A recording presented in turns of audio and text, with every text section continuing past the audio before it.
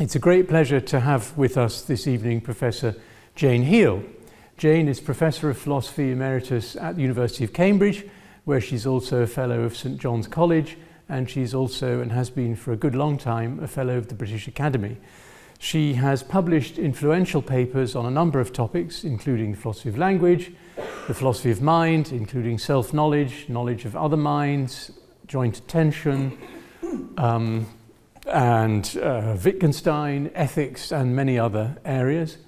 And she's also a notably good citizen of the British philosophy scene, having been, for example, the president of the Aristotelian Society.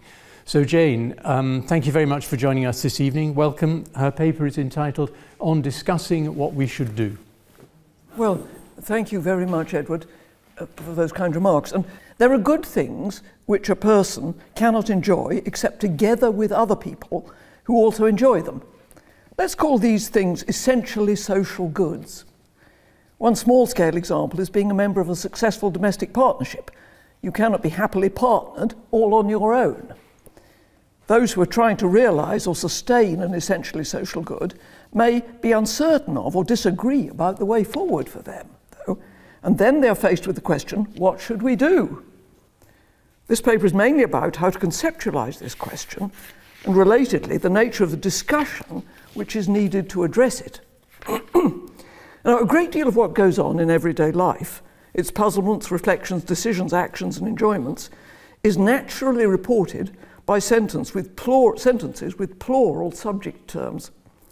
We didn't know whether to do such and such, but we reflected on it and decided to do it, and it worked out well for us. We really enjoyed it. On the surface, remarks such as these record instances of what we may call plural intentionality, people being co-subjects of puzzlements, reflections, decisions, actions, and enjoyments. But much of our tradition since the 17th century in philosophy of action, mind, and value assumes that in understanding intentionality, the first person singular has priority.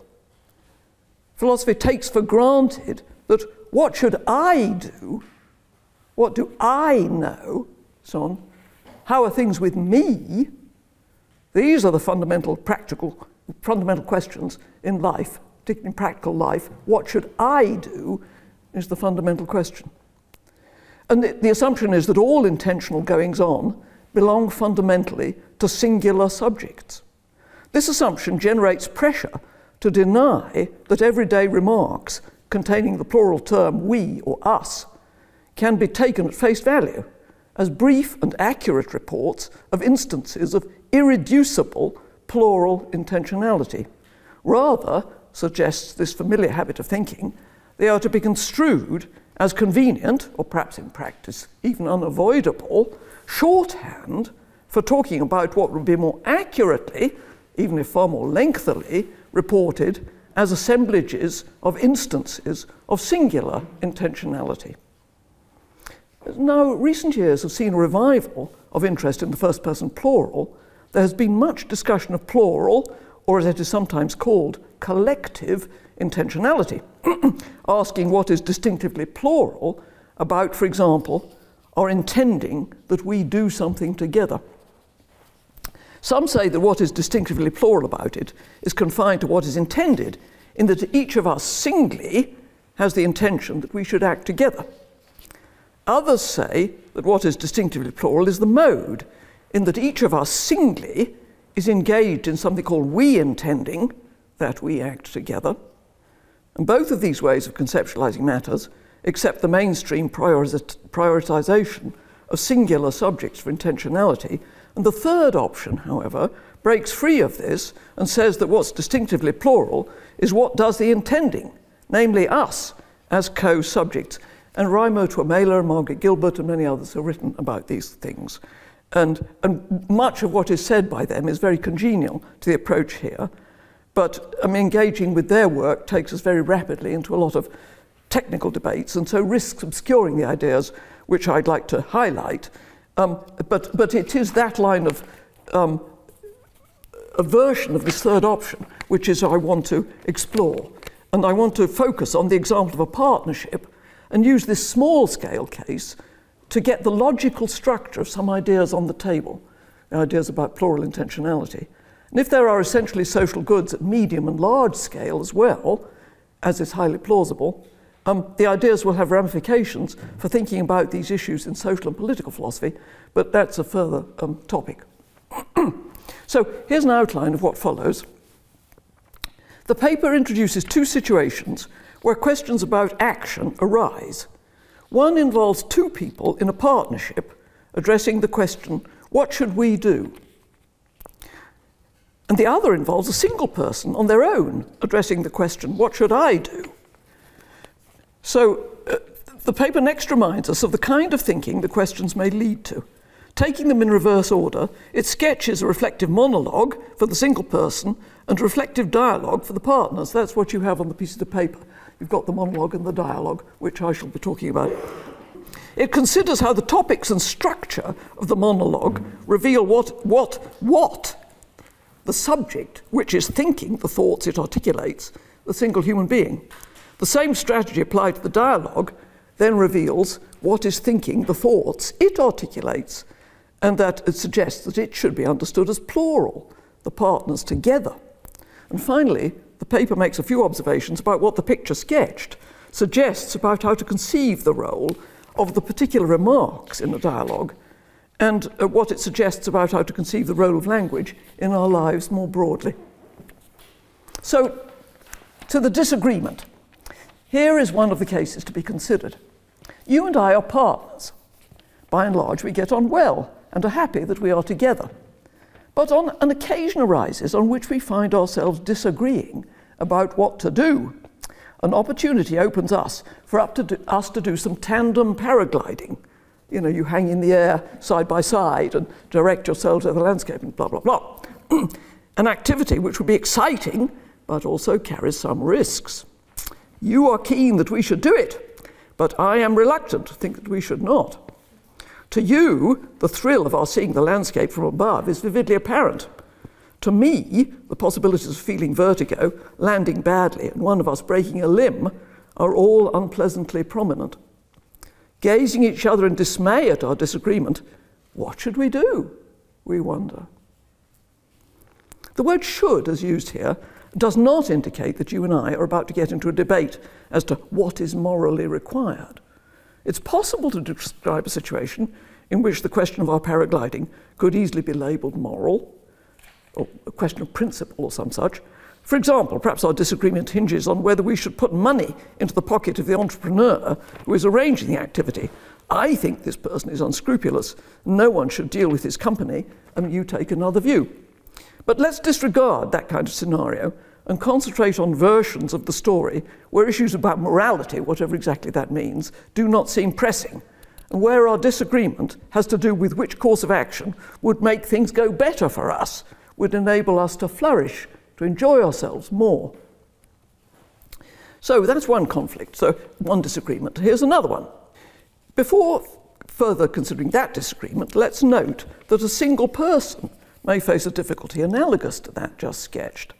Just not true that people have complete and privileged first-person information about what will make things go well for them. It is not the case that when other people are not affected by a choice, or moral issues do not arise, then a person will find it obvious what to go for, what will be prudent and good for me, and so on.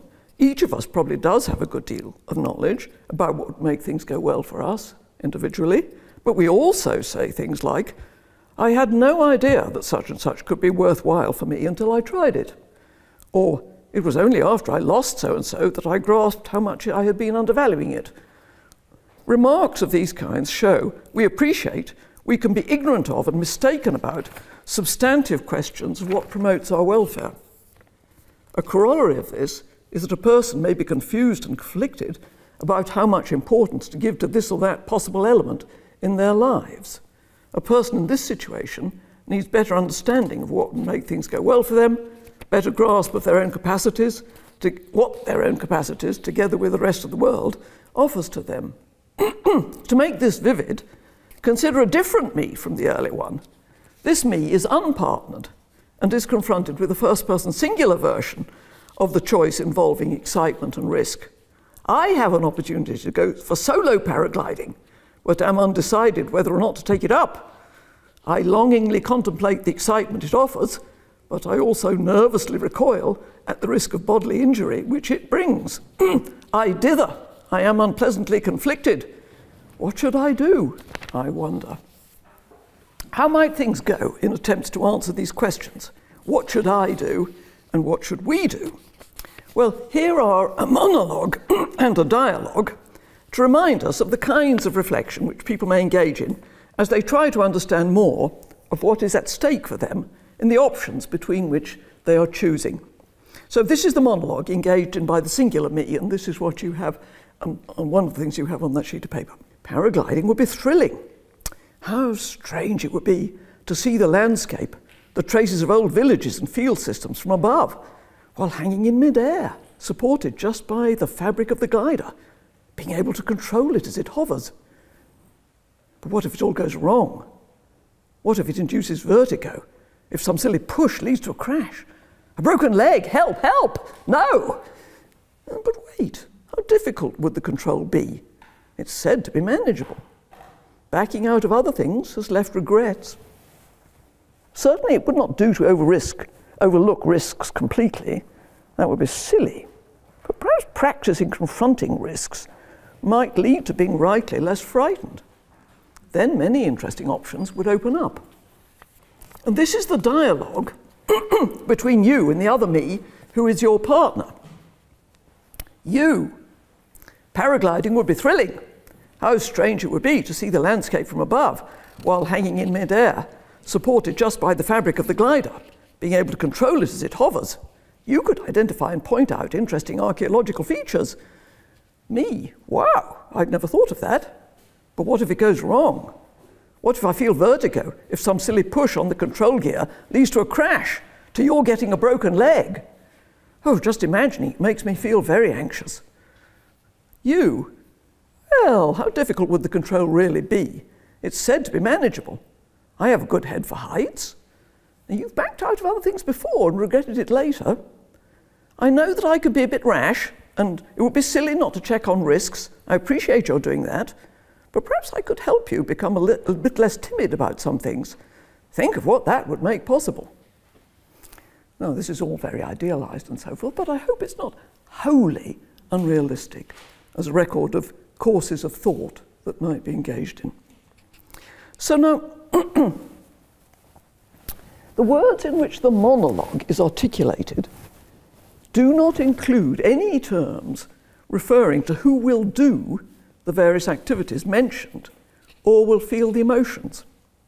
A different monologue might start, paragliding would be thrilling for Laura. How strange she would find it to see the landscape from above. And it could end with the monologist resolving to buy a paragliding voucher for Laura. But the absence of a term like Laura means that for making explicit the subject of the activities and emotions mentioned in the actual monologue, as I've given it for you, the only possible insertion is the first person singular pronoun. Paragliding would be thrilling for me. How strange I would find it to see the landscape from above, and so on.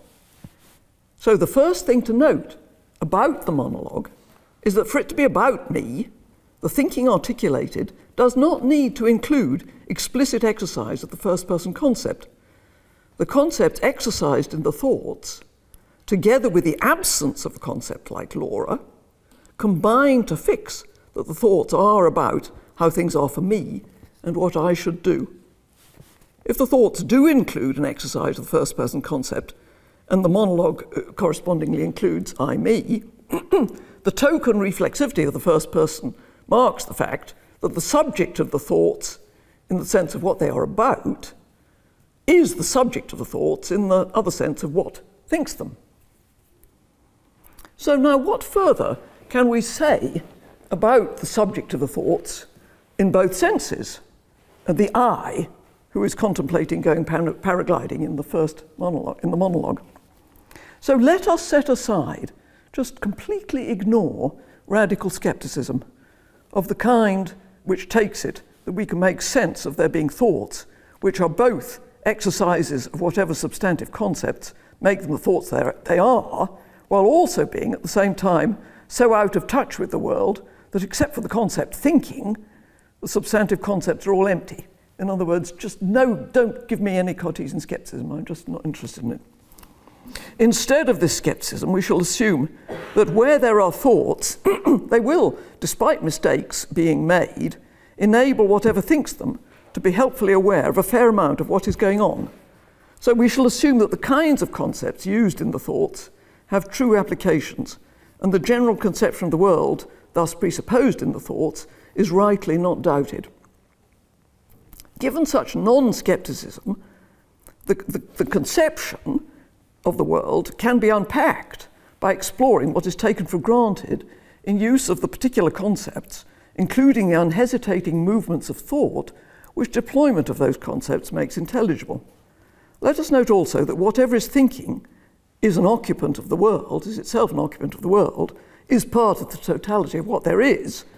So non-skepticism means that the nature of whatever is thinking will be revealed, along with the nature of the rest of the world in which it lives, by unpacking the presuppositions of the concepts and movements of thought which we find in the monologue. So, applying these ideas to the monologue, one thing which is evident is that the thinker of the monologue takes for granted that it is an embodied being in a spatial world.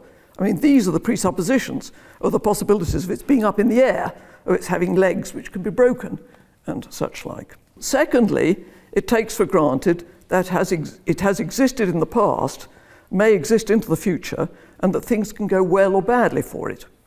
These are the presuppositions of there being things in the past which it regrets, and of there being perhaps things in the future which it will regret. And thirdly, it takes for granted that it can act to influence how things go, including with itself, so as to make things go well, at least in some respects. These are the presuppositions of its conceiving the project of making itself less timid and thereby becoming able to engage in worthwhile new activities. So the thinker of the monologue is thus revealed as a person, an ordinary person, a functioning human being, complex and changing, but continuing to act and exist through change. It is a familiar fact that philosophical reflection in the analytic tradition has trouble with this kind of complex, persisting but changing being. It supposes that we can dig into or analyze the idea of a person. It equips us with and encourages us to use various skeptical and fragmenting tools for thinking about the kinds of complexity and change which persons exhibit. The use of the two tools seems to reveal each of us to be many separable items which need to be somehow assembled and stuck together if the familiar being is to exist. To take just one example, fragmentation may be driven by the grip of the idea that what exists at one time must be separable metaphysically from what exists at another time. This idea suggests construing the existence of a person over time as the existence of a succession of separable items, person stages or temporary selves, which are somehow bundled or linked. So in the monologue, again taking just one example of the kind of speculation encouraged, we might be led to distinguish whatever speaks at the start and is excited from whatever expresses itself in the middle and is frightened, and also from the possible future being, which is less frightened, and so on. Now, this is not the place to engage in sustained discussion of the metaphysics of persons and personal identity. Here I want only to offer two observations. The first is this: irrespective of exactly what account the fragmenting strategy offers, deployment of intellectual resources in trying to think in the terms it recommends is likely to have disadvantageous consequences. For example, entertaining the fragmented picture of each of us consisting of a sequence of selves requires trying to make sense of questions such as, how does the present self relate to the future self? And why should the present self care about any future self? These questions are puzzling and the answers are not obvious. If we take them to be nevertheless meaningful and important questions, then their obscurity has the corollary of making the familiar idea of the persisting person seem dubious, not an idea that the thinker can call on unhesitatingly when reflecting on how things are and what to do. And what that in turn brings is discouragement and disempowerment of enterprises which are long-term and demanding. To see all of this in action, consider my undertaking the enterprise of making myself less timid by confronting in ways which are likely to be pretty stressful things which I now find frightening. I mean, an initial puzzlement brought by thinking in fragmented terms is making sense of the enterprise and what its success could be.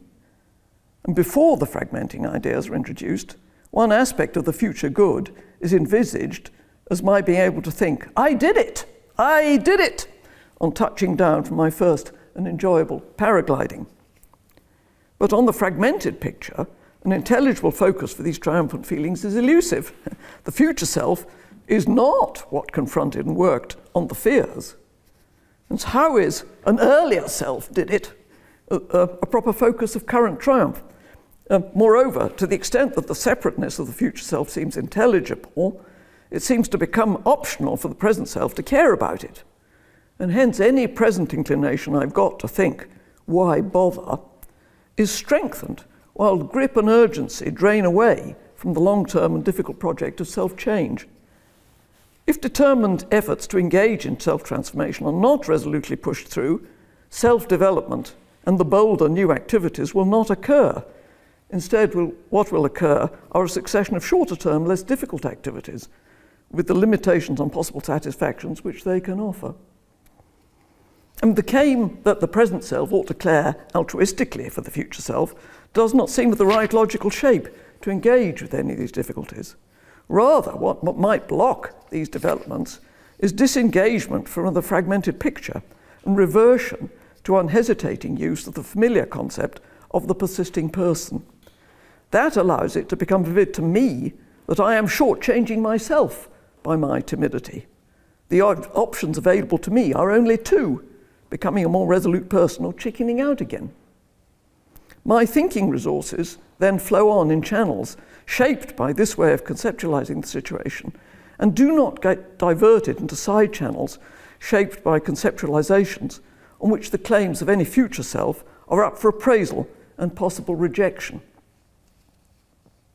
So thinking in terms of the unified, persisting, complex and changing person also makes evident the possibility and value of a kind of reflection which is disadvantageously backgrounded on the fragmented view. This is exploration of the capacities of excitement and fear, both of them aspects of the one persisting me. What exactly am I excited by or frightened of, and why? How are the responses of excitement and fear related? After all, they are related. No excitement without a little bit of fear, one thinks, really. How intelligible are my responses of excitement and fear? Which of those responses do I find on reflection excessive or feeble? The result of such reflection may be a richer appreciation of the world and how my capacities for both excitement and fear, and indeed their subtle interdependence, are among the things which enable me to live a good and interesting life. So thinking in the terms encouraged by the fragmenting strategy is disadvantageous. That's the first observation about it. The second observation is this: what is right about fragmenting accounts, what gives them their appeal, can be acknowledged without making concessions to the metaphysical picture of separate existences which they call on. One thing these accounts rightly draw attention to is that our conceptions of how things are and what is worth doing are not fully coherent. We have many muddled thoughts and conflicting impulses. Another thing fragmenting accounts remind us of is that there is no guarantee that any one of us will retain our full range of capacities for complex and integrated awareness of time and possible actions. Perhaps you or I will become more thoughtless and impulsive, lose our memories, become demented or whatnot. And if that happens, we will cease to be so robustly present in the world as persons who can be talked to or reasoned with, cooperated with in long-term projects, although of course we may still be present to be fed or given a hug.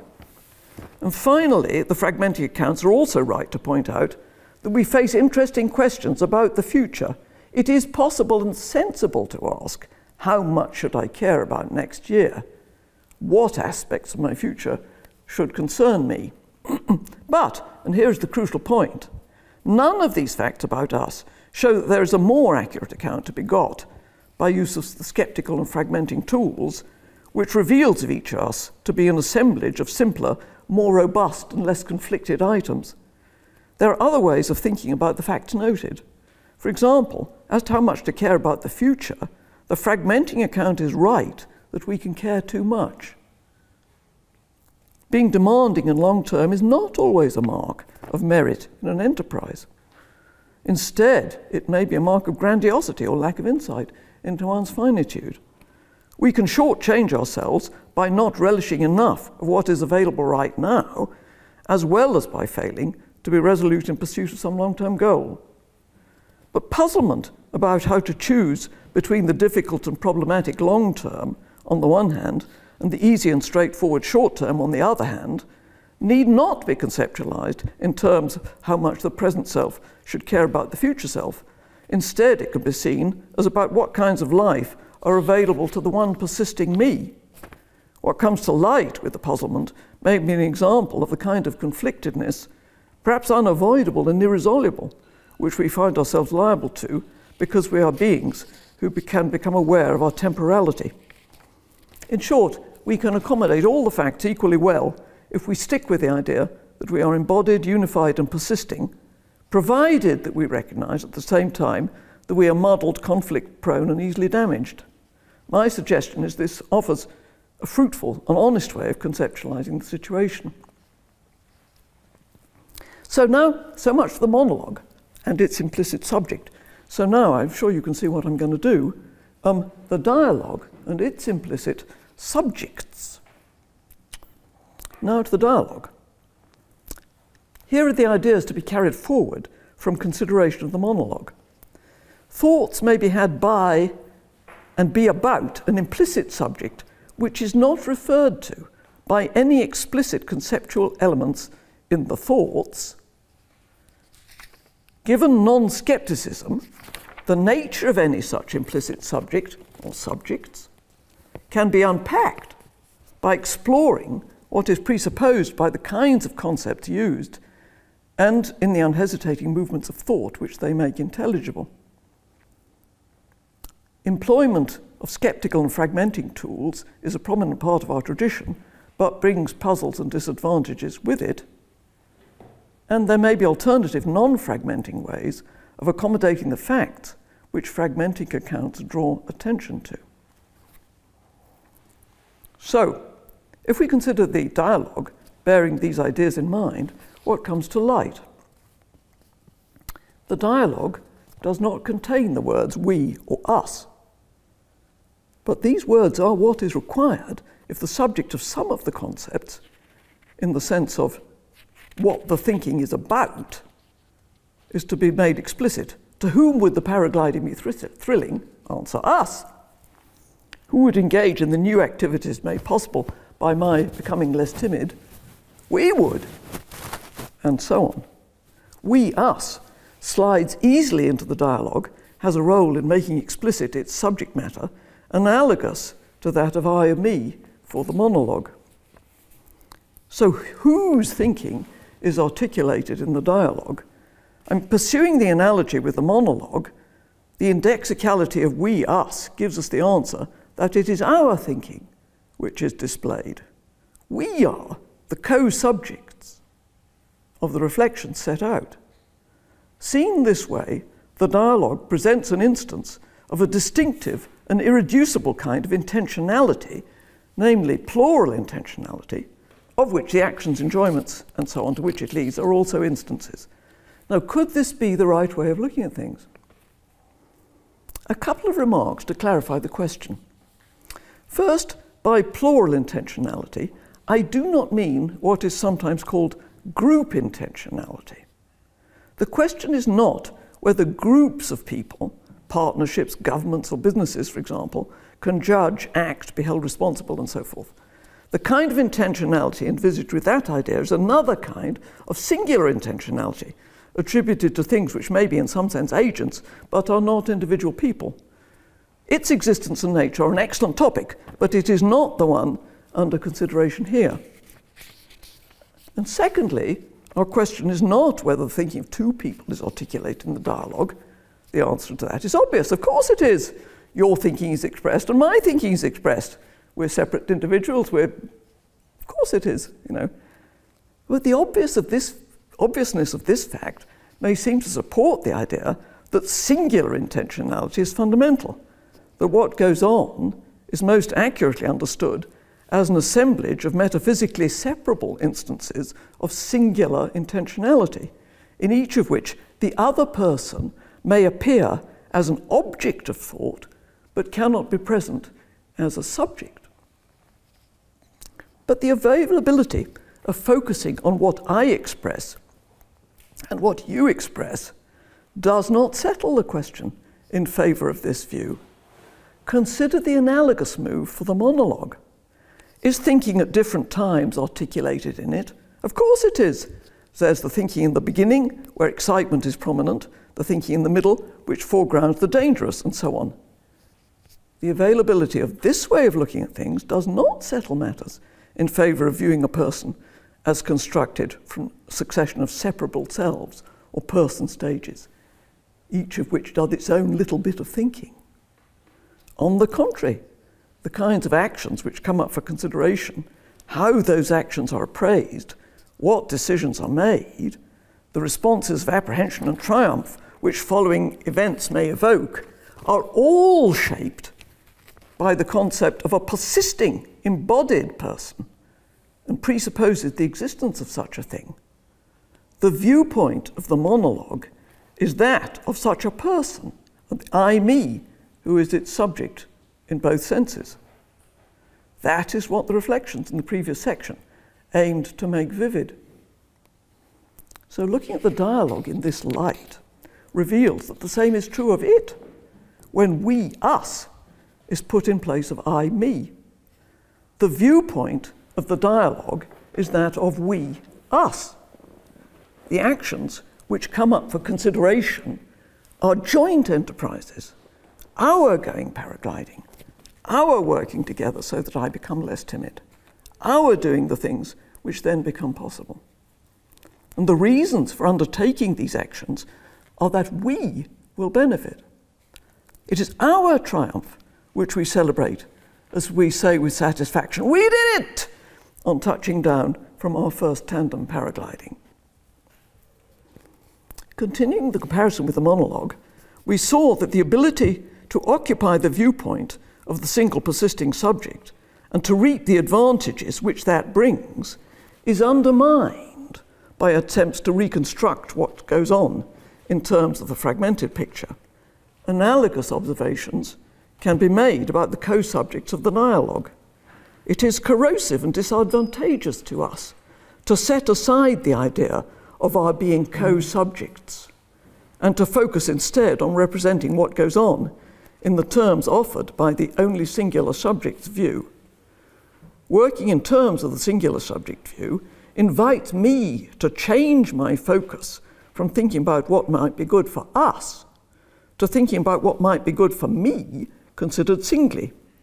I mean, given this approach, the fact that some development would be good for you, also considered singly, can be relevant to my decision only if I happen to care about you, which of course I may do.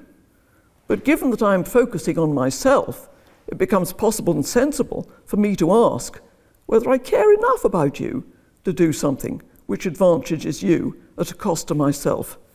Perhaps I won't bother, I think.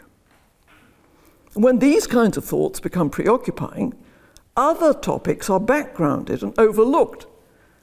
For example, we will not be encouraged to explore together what your boldness and my comparatively stronger risk aversion contribute to us. We will not come to see, with shared pleasure, what our varying viewpoints contribute to ours being a satisfactory partnership for both of us. The final point of comparison with the monologue is seeing that the fragmenting view gets some things right, but that these things can be equally well accommodated on the co-subject view. For example, partners may disagree and quarrel. Also, it's proper to ask whether the partnership is unbalanced, one partner asking too much of the other. Unselfishness is not always a virtue. Invoking it may be a way by which one partner exploits the other, may be a marker of grandiosity or lack of realism. There's no guaranteed way of avoiding conflicts. Some may be unavoidable, may even justifiably lead to a breakup. And this is a possibility. It does not have an obvious analogue in the individual person case. Plainly, the parallelism between persisting person and co-subjects goes only so far. These facts do not show that all intentionality must belong fundamentally to single subjects. Just as difficulties about how much to care about the future are best understood as corollaries of the fact that, for good or ill, we are temporal beings, so difficulties about different views of our shared future, how much I should care about your future and so on, are best understood as corollaries of the fact that, for good or ill, we are essentially social beings. Echoing what I said at the end of the previous section, my suggestion is that thinking of ourselves as essentially social beings, essentially always co-subjects with each other, the various things we're doing, is a more fruitful and honest way of conceptualizing our situation than struggling on, trying to give an account of things in terms of only singular subjects. So finally, some reflections about language and the roles of the different remarks. So this is all about language, this series of lectures. The view of this paper is not that the analytic strategy of trying to understand some complex and interesting thing by looking for its separable parts is always wrong. Rather, the view is that this strategy is just one among many, which may get us into trouble if used inappropriately. There are other approaches by which we may get equally or more important insights, for example, looking outward to the setting which sustains the complex and interesting thing we hope to understand, and so coming to see its role in the larger whole of which it is a part. Plural intentionality, as a kind of thinking in its own right, is apt to strike analytic philosophers as strange and paradoxical, as requiring telepathy or needing the co-subjects to become somehow quasi-identical with each other. Its seeming mysterious in these ways is bound up with the picture of intentionality, which takes radical skepticism and the related drive to fragmentation too seriously. Starting from a different metaphysical and epistemological view, one which is in effect more pragmatist in spirit, licenses other strategies for understanding, allows us to see that plural intentionality is not mysterious at all. The only singular intentionality idea has encouraged a view of the role of individual remarks in linguistic exchange as paradigmatically one person trying to influence the intentional attitudes of another. The speaker makes an utterance intending thereby to produce in the hearer some belief, so on. I'm sure we've all heard this kind of stuff. That's what is said. And there may be episodes which have this shape. For example, I may try to maneuver Auntie Flossie into leaving me her money.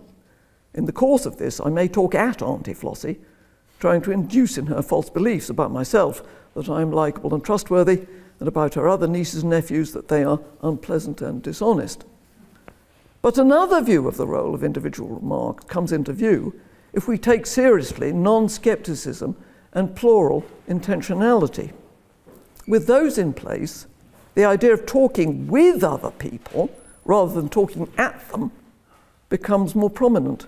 And talking with each other is what you and I are doing when discussing the paragliding possibility. It is evident that we can deliberate well together only if we can call on relevant common knowledge. So one role of individual remarks in a conversational exchange must be to make active the common knowledge participants have, which is relevant to their current situation. A later part of our dialogue might go like this.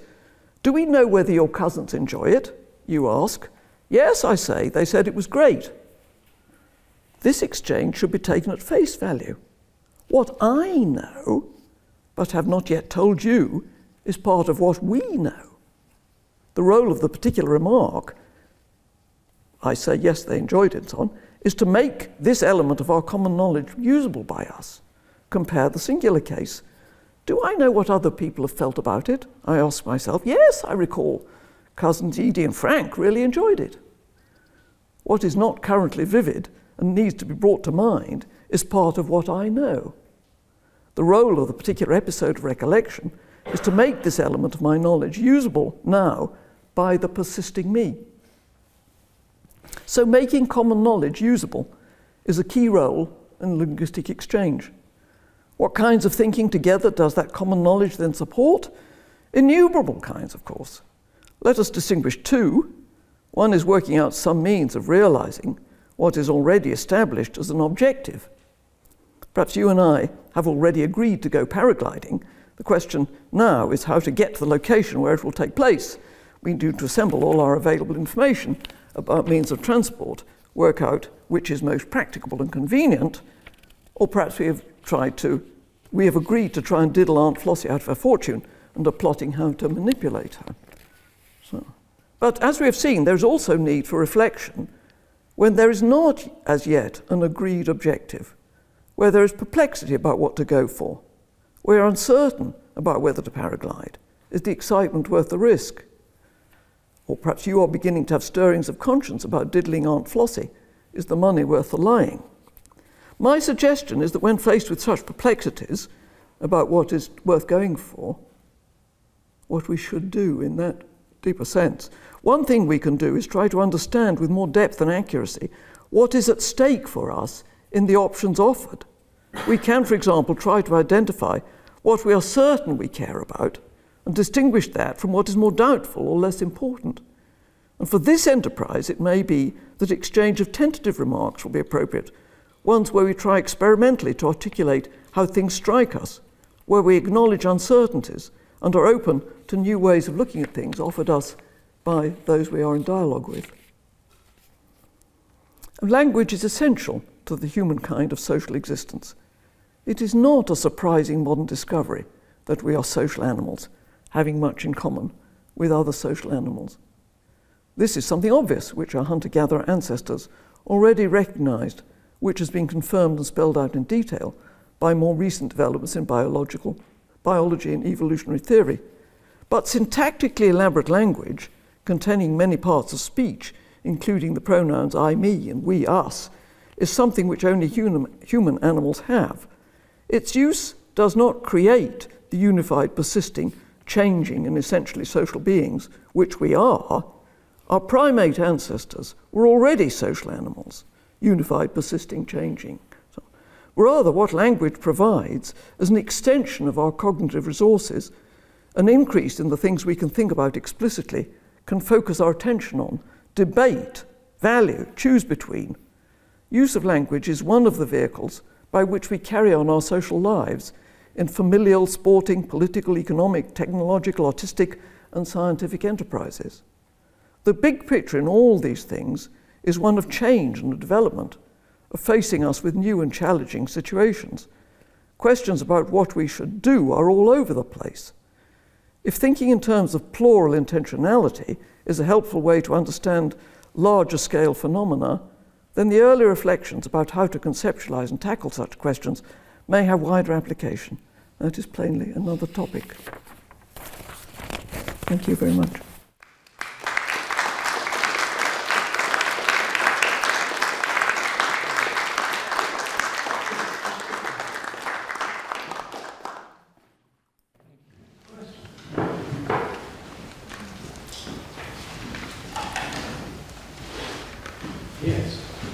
How far would you then extend this idea of using the we to maybe think of it in terms of parts psychology? Parts psychology, so it would be acknowledging that there's different parts within each of us, and that there's because I was imagining when I was reading this that the conversation that's happening, that could be an internal conversation that's going on, and it's sort of acknowledging that alongside what goes on outside, and our potentiality to extend our thinking to other individuals and what's going on within themselves. I'd just love to hear. Yeah, I'm absolutely open to the idea that we have conflicting elements within us, and they're in dialogue and so on. the notion of a part, the word part, strikes me as, I would prefer aspect or feature as sort of slightly ontologically more neutral. I mean, the idea of part brings with it a picture of something which should be chopped off or taken out, has a potential separable existence, even if it's maimed or damaged or blah, blah, blah. Still, you can wrench it out, as it were. And whereas I think that the different feelings and thoughts and so on that a person can have are better thought of than the rough analogy of, as it were, faces and edges and corners which a solid may have. I mean, I don't want to press that analogy too far, but my the kind of complexity that human beings have that I was trying to gesture at here, and when I'm talking about different kind of metaphysics that isn't so atomistic and reductive and so on,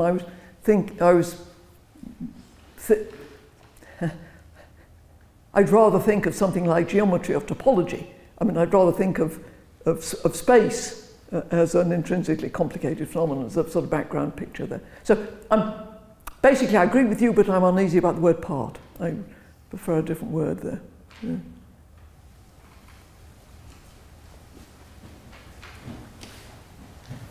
Yeah, in the back. Thank you for the wonderful talk. If we can move it slightly away from the language and humour, sort of a question of two parts. In the first sense, recognising somebody as a co-agent, does that imply an ethical responsibility to that person? Say, if you are stuck in the paradigm with them. Mm-hmm. And secondly, to what extent do you think that plural intentionality extends? So lots of the examples you gave were with people you've interacted with. Does this notion of co-agency extend perhaps to people we've never met before, or could be on the other side of the world? Oh, very, very good. So, good questions both. So, do I have an ethical responsibility to co-agents? I'm inclined to ask what ethical means here. Because, seems a bit odd that, but I'm slightly, I'm uneasy about, share the uneasiness that a number of philosophers of the Aristotelian tradition have about the notion of morality, a sort of more Kantian notion of morality and ethics. So that's a sort of background issue. So let me just address that more directly. It seems to me that sometimes we do and sometimes we don't. There may be, many different kinds of co-agents, people temporary we's who come into being for this or that project and then dissolve and so on. I mean, perhaps I get at your question, your first question, by answering your second a bit. I mean, I do myself think that it would be useful and interesting to consider political arrangements in terms of plural intentionality. I think a community agreeing on its political institutions or agreeing on institutions for administering justice can perhaps fruitfully be thought of as a group of agents agreeing how their lives together would go well. So it's a sort of social contract that comes out of this. And ideas like deliberative democracy are extremely congenial to the outlook that I want to promote. I mean, I I mean, the nice me wants to say I have some kind of ethical interest in any living being. I mean, I don't know what let me press you further. What do you mean by ethical? I mean, supposing I say yes, supposing I say no, what are the implications of that? What's concerning you when you ask whether I have ethical? To talk about it in the Aristotelian sense to begin with then, yes. If I have a notion of flourishing as an individual, yes. then do I have, as a co-agent, do I then have a responsibility for us flourishing together? If we take it in that in an ethical sense. Or, I mean, if we take it in maybe the Kantian sense, then that might go actually just recognising everybody is, entering themselves in that sort of way. I mean, it seems to me the reality of human life is that we are deeply, deeply interdependent, and we do flourish or not flourish together. So the idea of an essentially social good, which is one of the central ideas I'm interested in exploring, is the idea of what would make things go well for us together. So, I mean, it seems to me another way of answering your question perhaps is to think, I mean, how do we enter the whole business of co-agency in the ethical life and so on? And answer, we enter it as children. And I mean, tiny children are passionately interested in what's going on around them. And they're interested in, and the question is, what are we doing? I mean, there's the existence of other people with whom they are doing something, even if it's something as simple as sharing a cuddle. And there are always other people there doing something with you. And our entry into ethical life is by getting a deeper insight into, as it were, what it is to not to quarrel with one's siblings or to have a shared family meal, or to not to grab too much a share of the food of that we have at our disposal right now, and so on. I mean, this is where the ethical, the life of responsible action and reflection begins. So, I don't know if those remarks address your question at all, but. So I was wondering, the sheet you gave us the materials, we have a dialogue between, assumedly, two people physically and mentally present at the same time is a live exchange. So I'm wondering to what extent are your considerations transferring to the instance of, say, an internet situation, like talking about an online community like a Twitter thread or a Discord, where people are having a dialogue, but the way I'm visualizing it is just a mix of present selves and future selves of different individuals, but the same person again with the potential of going back to the thread. And so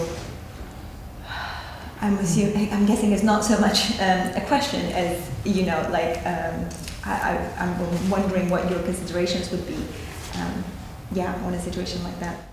Gosh, what a good topic to open up. I don't have any quick answer to that at all. I mean,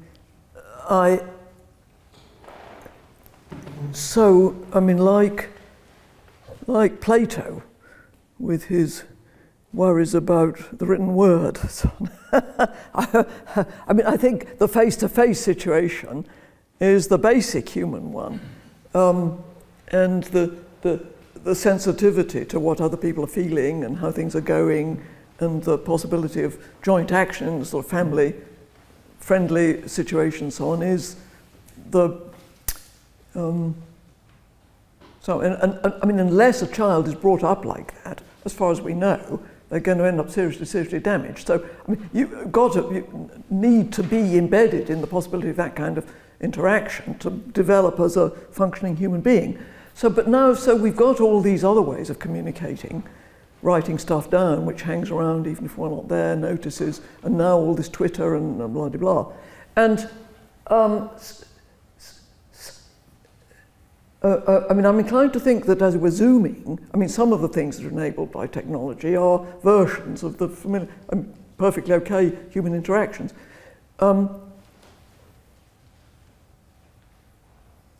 To twittering,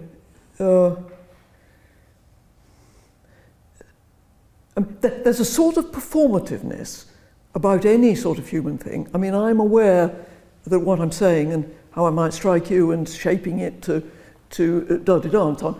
But the interest and the depth of the in-person one is that there you are, either nodding or looking a bit, what's she saying here, and so on. And there's a possibility of some sort of real, your reality is more evident to me. And so, I mean, that doesn't mean that people aren't capable of becoming a bit inward-looking, performative and so on, even when with other people and so on. But there's some kind of break on it, whereas the Twittery stuff, you just take off into the, and that worries me. But, I mean, it's just a new form of human interaction. Who knows what will happen, is the long and the short of it. And perhaps the looping round will provide some... Who knows? Who knows? Very, very good question. Christina. So, you argue, I think, that we shouldn't assume from the beginning that singular intentionality is fundamental or is the only kind. Sometimes it's more natural and fruitful to instead understand the phenomenon in terms of this idea of plural intentionality. So I'm wondering now whether, if your argument is successful, and I think I'm persuaded by what you've said, there's anything left at all of singular intentionality, or whether in fact all intentionality is plural. So the reason I thought that was because what you described seemed to me like a somewhat non-standard version of the idea of common knowledge. So in your example, the one paraglider says to the other, well, do we know whether your cousins liked it? And the second says, yes, we do know that they enjoyed it very much, or something like that. So in that case, at least as it was described, it seemed as though we know it, even though, you know, we knew it before the second paraglider confirmed to the first what was the case, right? So I'd say the standard version of thinking about common knowledge is that it's only if both people, it's only at the point that it's in sort of in both of their heads, you know, to talk in terms of that sort of metaphor, that it's common knowledge. But the way you were describing it, it sounded as though that was not the case, and it could in fact be a part of plural intentionality even before that point. But now I'm thinking, if it's plural between the two candidate paragliders, then it's plural also between the one paraglider and her cousins. Then it's plural also between her and I, because perhaps we shall go on to talk about it later on, right? Although we haven't talked about it yet. So I'm wondering then just what sort of sets the limits on the kind of plural subjects that engage in this kind of plural intentionality, or that exhibit plural intentionality in the relevant sense. Is it bounded by the context of a conversation? You know, and a conversation then perhaps could be sort of abandoned at one point and then taken up the next day by the same people or something. What gives us reason to think there's sort of one plural subject there, the two conversation partners, and a different one over here? As opposed to just saying, wherever there's intentionality, it is plural intentionality. Very good questions. I think that something you said right at the beginning is there any singular intentionality left at all? I mean, just as to that, I'm inclined to think that there for sure are private thoughts that no one's ever going to, you know, I mean, I'm sure you are thinking things that you may not ever bother to communicate or even wish to communicate, and so on. So, I mean, there are thoughts of which you alone are the subject, in some sense. It seems to me that that there's an enormous variety of kinds of plural intentionality. I mean, I just tried to make the idea there is cases where we really need the idea of our point of view on things, and that trying to shrink it back to my point of view, your point of view, we miss something about trying to create a common, the importance of the common understandings that already exist, and trying to deepen them and so on. So that's just the idea I'm wanting to shove onto the table. But I mean, once it's there, it seemed to me, well, there's this version of it or that version of it, or would you say that this was the same thing? Or I mean, it's all over the place in enormous number of versions. And it seemed to me something that philosophers should be thinking about, trying to work out what all the versions are, rather than trying to pin it. Well, here's plural intentionality. This is da-da-da, you know, just get it. I mean, I don't think of it as that kind of phenomenon. So, good question. Good question. Go ahead. So I was interested in the fact that you said that language is an important vehicle for our lives in terms of change and developments. I wanted to know from your point of view, what do you think are the limitations of language that impact those developments? And I wanted to know as well, how do you think we can like sort of overcome those limitations? And yeah. Well, limitations of language, gosh.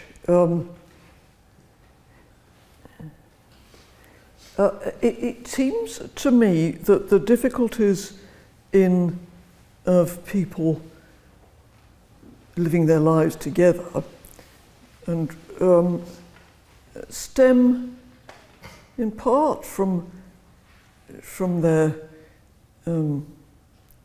with the actual vocabulary they can deploy and their languages and so on. In some sense, that may well be a source of difficulty, but it seems to me it's often a source of difficulty. The source of difficulty is people's not bringing the right attitudes to each other when they enter into an interaction. So, I mean, if one person is really wants to understand what the other person is about, and so there's a real effort, a real goodwill, attempt to resolve the conflict, to understand why there seems to be a conflict, or whatever the puzzlement is, to a real interest in both parties at seeing whether there's something mutual understanding they can arrive at which is helpful to both of them, then the difficulties about slight misunderstandings of vocabulary and so on, I mean, we're going to be sorted out. They're going to manifest.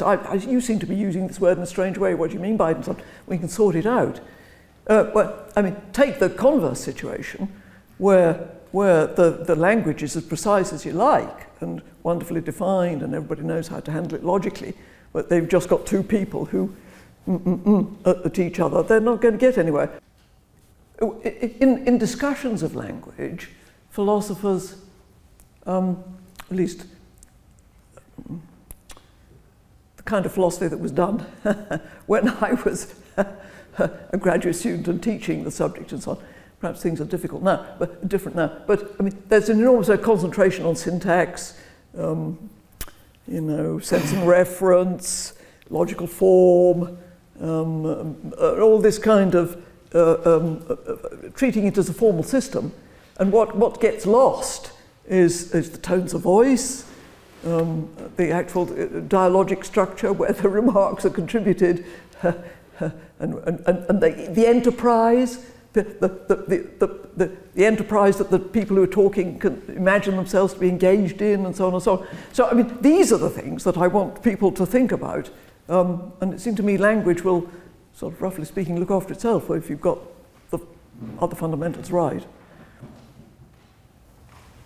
The sort of claims around we should, they're often challenged. So sort of, no, we didn't think that, or no, we shouldn't do that. And why do you think that is so commonly the case, that people take umbrage with we if it means something separate to individual intentionality? Mm-hmm.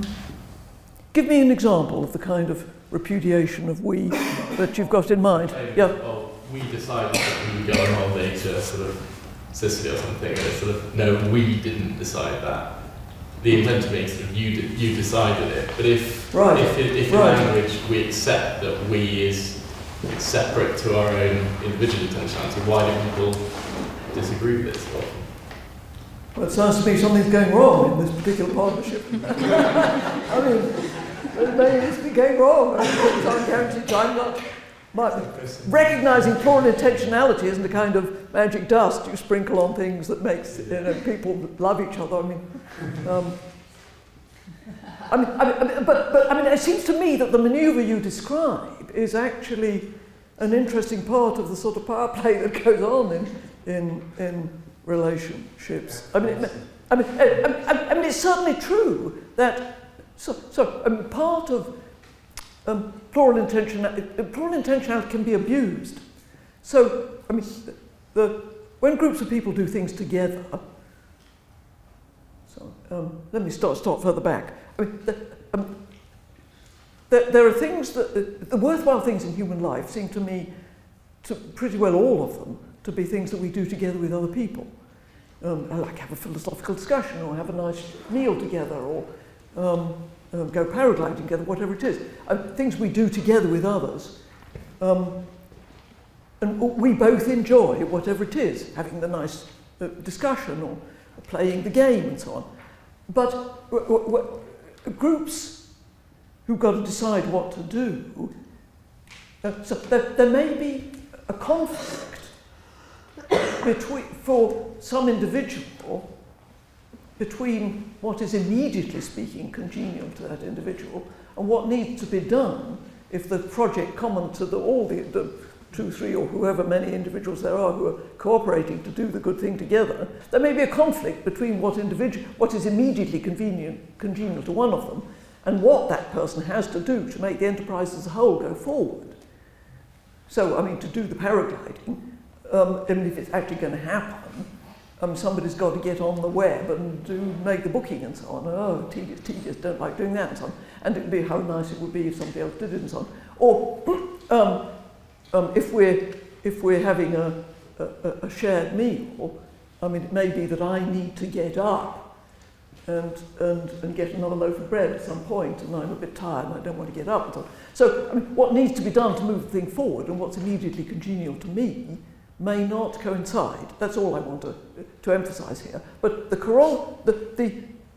people don't always behave well. People try to manipulate our joint enterprises to benefit them individually. So we're full of wishful thinking and self-deception. And so if an individual is charming and forceful, he or she may succeed in getting a group of friends to agree that they're going along, having a lovely game with this person playing the rather domineering role, when actually what they're doing is being exploited by this person to get the particular kicks that he or she likes out of the group dynamic and so on. The idea of there being plural intentionality isn't supposed to make human beings all nice. Not what I'm saying. I've suddenly discovered human beings are ever so nice. That's not the point at all. It's absolutely a real thing that can happen. That say in a partnership one may domineer and manipulate the other. It's difficult to be honest. And it seems to me that the one person repudiating it may exactly be an expression of the thought, my interests weren't actually really consulted when that decision was taken. Okay, I sort of went along with it because you were so keen, but I wasn't really, for sure that can happen. Yeah. The question makes it a bit daft, but I'm curious about why you chose paragliding as an example. Because I'm thinking it's got all this association of being up in the air, being sort of above the world, non-human, like a bird. I'm also curious whether you've been paragliding. Yeah, I've been paragliding. I watched it. All right. My friend said, "Why did I choose it?" God, I do not know. When I was first asked to do this talk, I had another example which I was going to work up about a choir who were going to sing together and whether they should or shouldn't pressure one of them who was rather shy into singing a solo. I had a completely different example. So the blurb doesn't mention paragliding at all for this talk. Why did I wanted excitement and risk. I mean, that was what I wanted. So it just came to mind, just because that struck me that they were easy to play off against each other, both as intrapersonal as we had, and as between people and so on. So, on the concept of singular and plural intentionality, it had me thinking there's a really interesting concept by Nietzsche that I can't quote exactly, but he talks about how partnership and company can be simply a sort of way for us to confirm our own individuality and our own opinions by sort of entering into a debate with somebody to be able to sort of confirm that identity and that opinion within ourselves in a partnership or in any kind of company in any shape or form. And so with that in mind, I wanted to ask, to what or how much can be said, do you think, for the idea that we as humans sometimes enter into a debate or into discussing what we should do, to simply answer an inner conflict or to hear a counter-argument that we've already entirely thought through within ourselves, just vocalized back at us, so as to almost vocalize or concretize like an inner conflict that we've had within ourselves, if that makes sense? Could surely happen. I mean, you say, mightn't this happen? And I say, for sure it might. It strikes me that the person whom I'm reconstructing from your description, is perhaps a little bit self-deceived. I mean, is not being as honest with him or herself as. So they are using other people. I mean, as I hear it, here's somebody who's got it all worked out, but somehow wants to hear it from someone else again. So we could play that many, many different ways, that scenario. I mean, here's just somebody who likes to hear the words said by somebody else, a very superficial kind of. Or here's somebody who really wants, who is really partly worried and just genuinely wants to get the affirmation from the other. You could play it at all kinds of ways along that spectrum. But and perhaps it seems to me that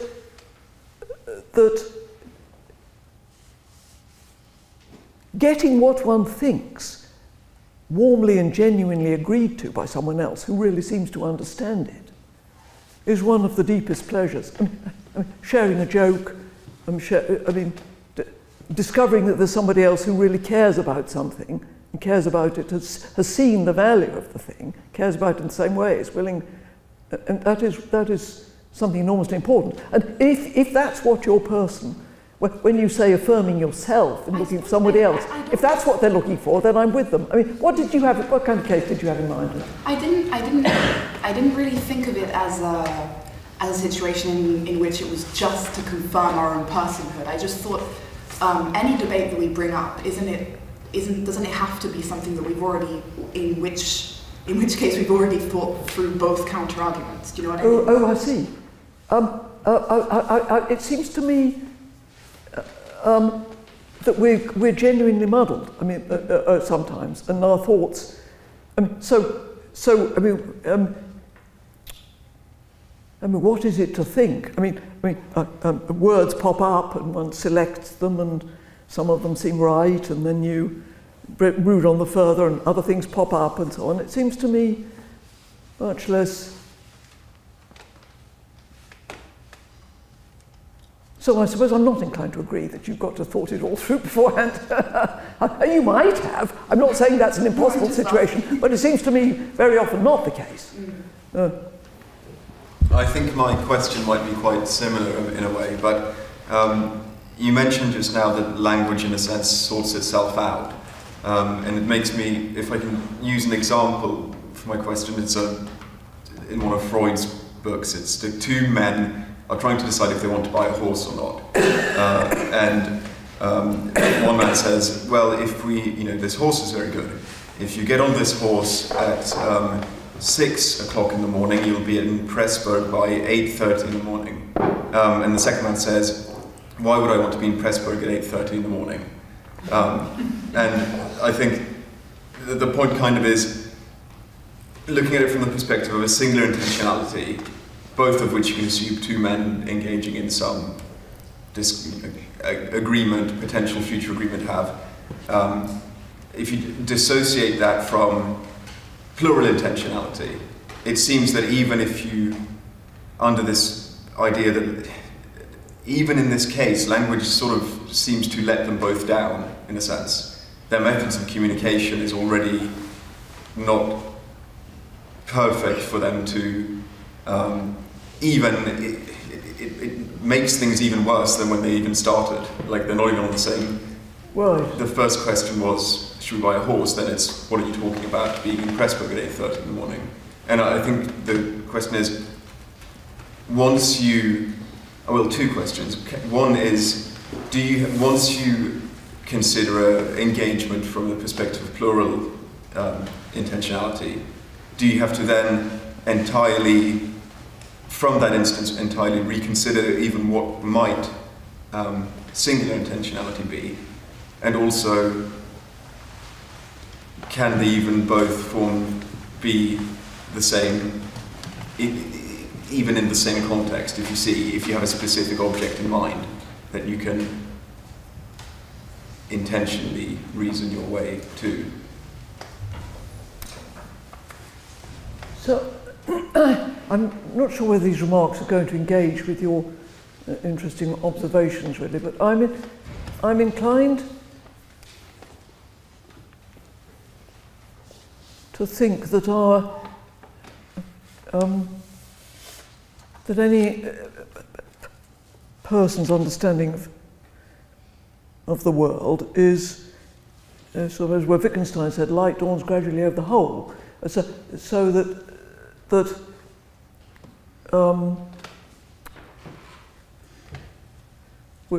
we're always filling in more. I mean, we live alongside other people whom we understand to some extent, whose outlook on the world we share to some extent. But I mean, we're often trying to fill in bits of the picture that we haven't got. So and it seems to me your people, I mean, I don't have a clear picture of your people, but they seem to be starting from very different, have I got it right? They're just starting from completely different, why are they entering into dialogue at all? Are they friends? What are they doing? I mean, I don't have any sense of where they're coming from that I can... It could be, I mean, it's a rough thing, so I think you could think of it in different ways, but the way I think about it is, let's say it's business partners or family member or whatever, there's some agenda on the table of which they have some respective relative understanding of what the agenda is, which is, in this case, is this horse something we should buy? Right. Relatively narrow context, you can kind of understand what they're trying to achieve here. Right. But then it's the means by which a plural intentionality might express itself or evolve or even, come to be whatever. That seems to, in a sense, suddenly they're not even on the same ground in the first place, if you see. Now it's not simply a question of do we buy a horse, now it's, we both have the same means of communication, but I'm now asking entirely different questions. Right. So, I mean, all I'm inclined to say is that you may think that you have the mutual understanding with somebody else and then discover that it doesn't exist. I mean, that seems to me perfectly possible. So nothing I've said rules that out. And if you discover yourself, gosh, what are you saying that for? I never, and so on and so on. Then you'll have to shrink back and see whether you can, so that's not the right word. Then you'll have, if you want to continue communication, you'll have to cast about a bit and see if you can find any common ground from which you're reasonably secure that you understand each other, from which you can then build out again. But, so yes. Yeah. Yeah, go ahead. Yeah, I just had a question about the idea of co-agency. Because Yes. when you finished your talk, we arrived at the point of co-agency. And I was just wondering, we use we all the time to talk about times when there's not necessarily a co-agency so much as an interaction between two agents, like a transaction of some kind when you agree to, as we just said, purchase something. You can enter into a fruitful dialogue without having any co-agency so much as collaboration.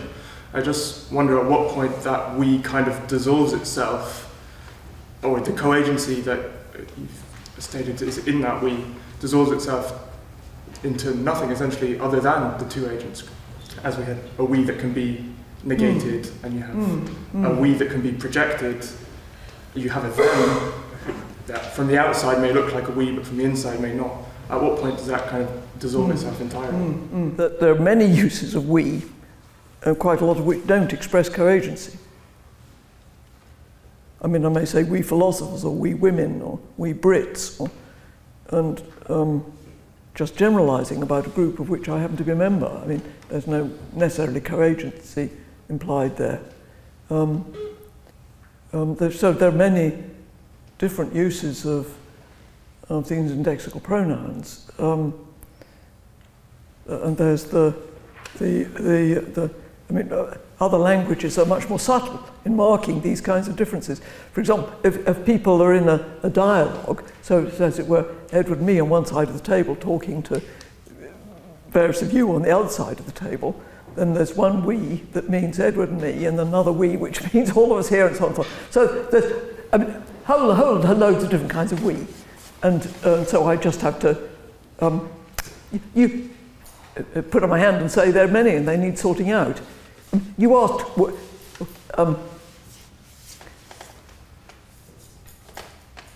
so they need sorting out. It's not a question of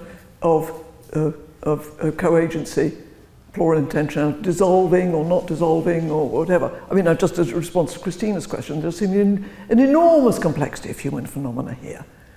And we're just blinkering ourselves to this enormous complexity if we go at everything with only the determined to boil it all down to some assemblage of singular intentionality. That's saying, yeah.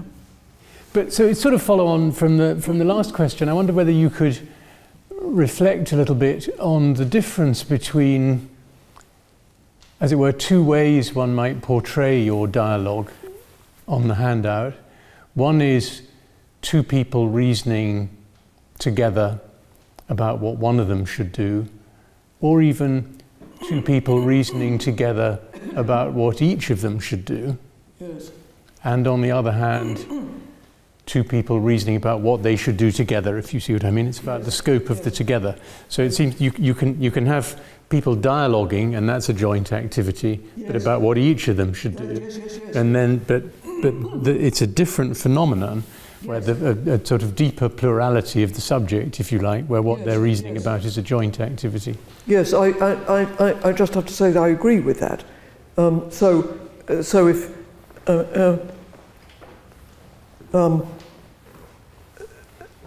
so I'm just repeating you here, Edward. I mean, you and I.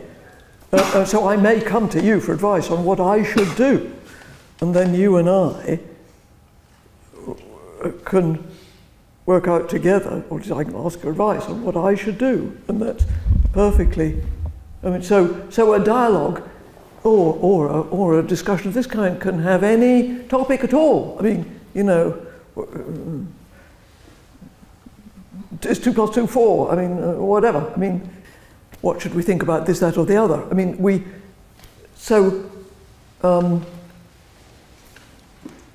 But the point of taking a particular dialogue which was focused on the practical question of what we should do, not what you should do or I should do or what Laura should do or so on, was simply to